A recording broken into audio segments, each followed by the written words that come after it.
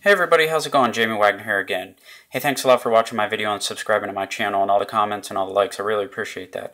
So what I have for you here this morning is a video on how to uninstall, remove, or delete an app from your Android device. For demonstrating this, I'm going to use my Google Nexus 4, and it's running Android 4.3, so we're going to go ahead and get started here. And for everyone that's new to Android, I hope this video helps you guys out.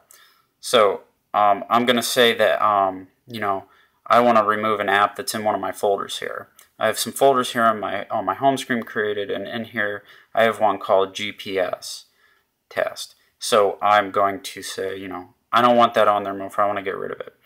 So what you want to do is go down here in the middle and go to all your apps. My GPS test app shows up right there. All you got to do is take your finger, push down on it, click and hold, and keep holding it. And you're going to see right there where it says uninstall at the top. Just drag it up to where it says uninstall. Drop it in there. GPS test. Do you want to uninstall this app? Click OK, and it's done. Now it's gone. So if you go back to your home screen, you can see it removed it from the folder. The only thing left in that folder is the Chromecast. So that was it.